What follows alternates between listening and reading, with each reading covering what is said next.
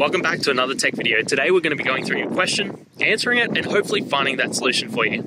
Guys, remember to stay a little bit crazy like me and find that resolution. Now, let's continue on.